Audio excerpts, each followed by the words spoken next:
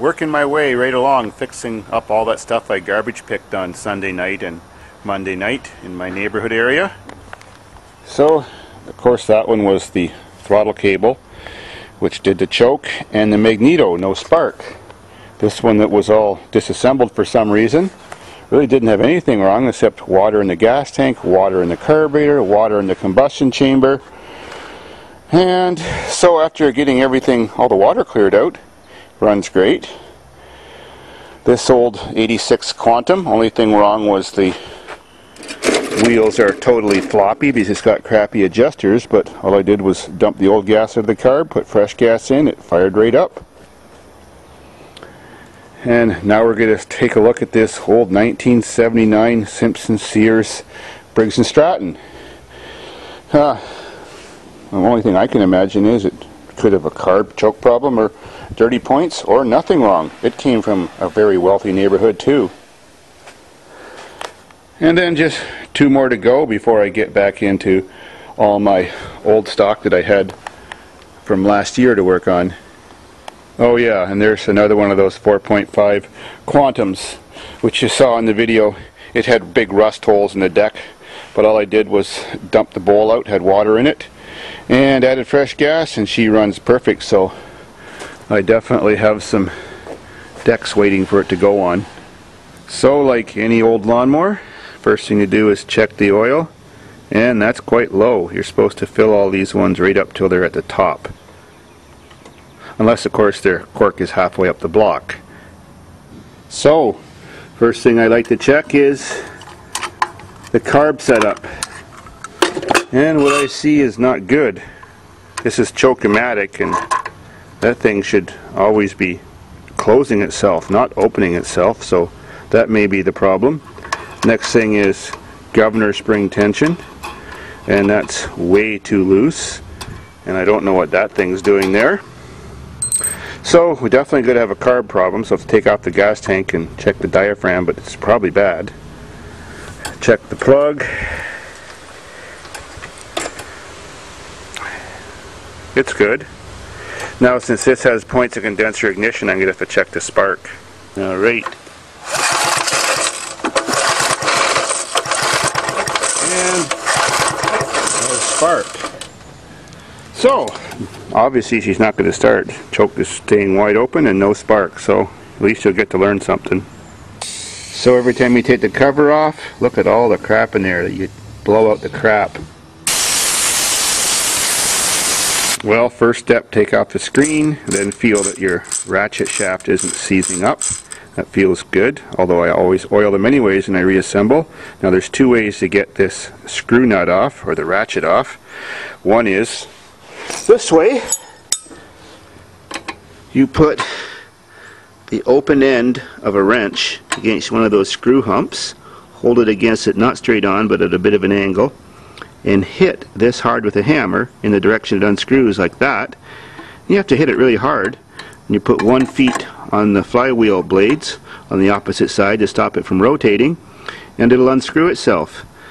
To put it back on, you just put the wrench on the bump the other way and hit it really hard. The harder you put it on, the better, because if it's not on really tight, the flywheel key breaks as soon as you're trying to start it. But I'll do it the easy way. I was a crafty kid when I was a teenager, so I got the back plate off a big old speaker that held the magnet, 4-car wheel nuts, welded them on, piece of pipe, and a socket. And that just drops right on those bumps just like that. And in the wink of an eye, she's off, and that works great for putting it back on again. Now, just before you do reassemble everything, put some oil in that hole. There's a little sock in the bottom, or pad, to a felt that absorbs the oil. Don't use engine oil. Use either automatic transmission oil or a light machine oil for electric motors. And if this shaft does not look in good condition, sand it first. If you do take apart this thing, never put grease or oil in where the ball bearings are. That causes them to stick, and then it doesn't catch when you're pulling on it. Now to get the flywheel off, and there's two ways to do that too. Well, one way is just to put a big pry bar underneath a safe spot, push down hard, and hit that with a hammer at the same time. Well, you may dent the top of it and your ratchet may not go back on, so you'll have to get a grinder or a file and fix it up a little bit afterwards, but that doesn't matter. Or the wink of an eye method. Put your pry bar there, put one foot on it while stepping on it, put this on and go brrr, and it pops right off. We'll take the easy method again, of course. With the wink of an eye, there you go. And the flywheel key is good. Now just remove that cover.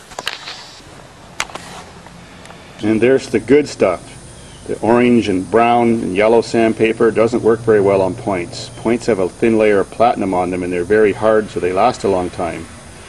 This stuff has got a lot harder grit, so it cuts your points much better.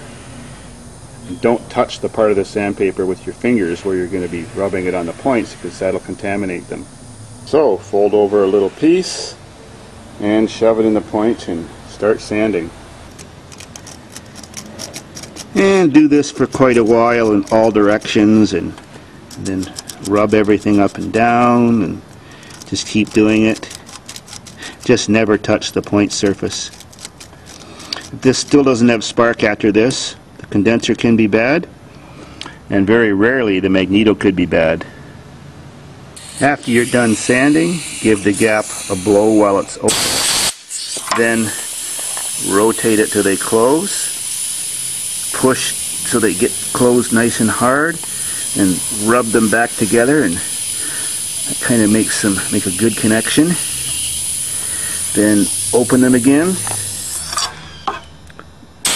blow again, rub one more time, one more blow, and you must assume that they're clean now, and probably will be fine. Put the cover back on. Now, if you do have lawnmowers for parts from more modern units from 1982 and newer, this being a 79 unfortunately, you may have some spare leftover magnetron magnetos, the electronic ones. Well, they don't use anything under the flywheel. All they have is one wire that goes over here to the kill switch. So if you want to use one of those, you just snip off the wires that go here, forget about them, hook up the one wire that went to the kill switch to your more modern magneto, and you converted your lawnmower to electronic ignition without ever having to take off the flywheel, just by changing two screws. And you set your magneto as close as you can to the flywheel without touching, and that's the correct distance. Don't forget to put the key back in. And some people sand the magnets because they're all rusty. It doesn't make any difference how much rust is on those magnets. It functions exactly the same and the same power of spark. And don't forget your oil. The washer, and the washer goes on with the highest point pointing up because it's slightly conical shape. Start those threads. Now put it on with your homemade tool or your wrench and hammer. Nice and tight. Oops, wrong way.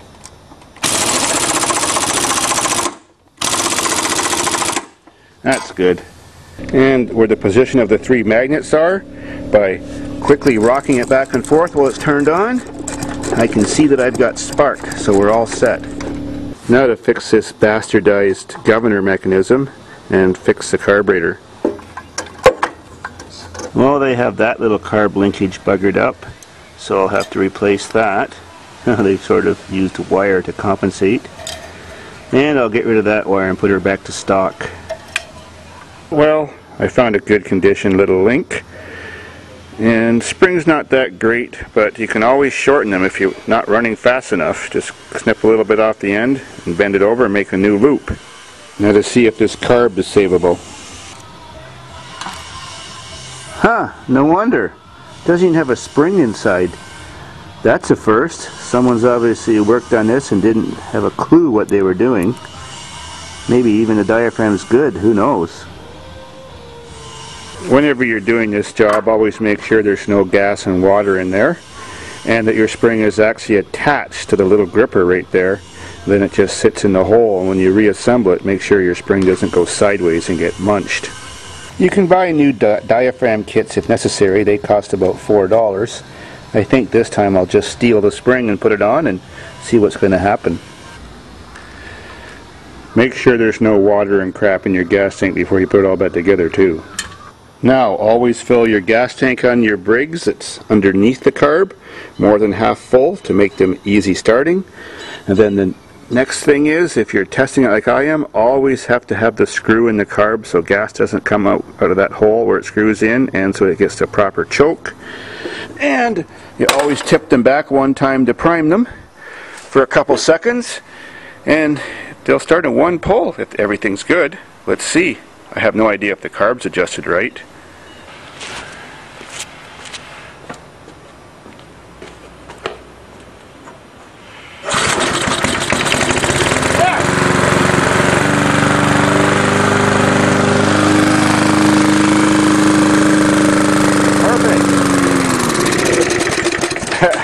The carb isn't adjusted right.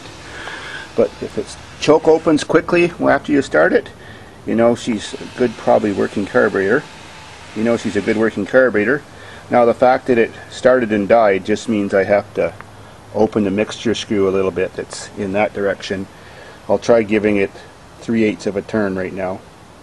Now when you're adjusting the mixture to get it finally right on these old carburetors, you set them to full speed, and you turn out the screw till it starts chugging and puffing black smoke. Then you slowly turn it back in to make it leaner, and just to make it run the fastest, as soon as it starts running the fastest, then just back the screw out a tiny bit, like 1/8 of a turn, and that's probably the right setting, so it'll always run good, have no bog in the long grass, and no problem starting and dying.